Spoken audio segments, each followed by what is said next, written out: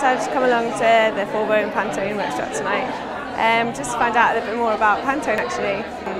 We work quite a lot with Forbo in the office, and Pantone is a word that's thrown around the office quite often, but how they come up with the colours and how those colours can be used effectively for what we want to do is something that I wasn't aware of, so coming along tonight really helps me understand that process. I learned that colour is really important.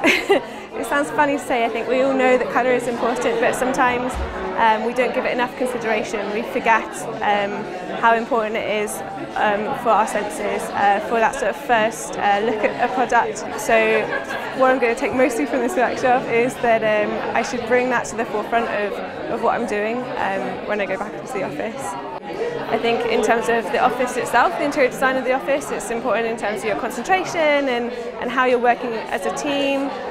If you have visitors to the office, how they're going to feel inside the space, but also in terms of the project that we're providing as architects. In 2020, I think the trends that are going to be really big are more of the metallic colours.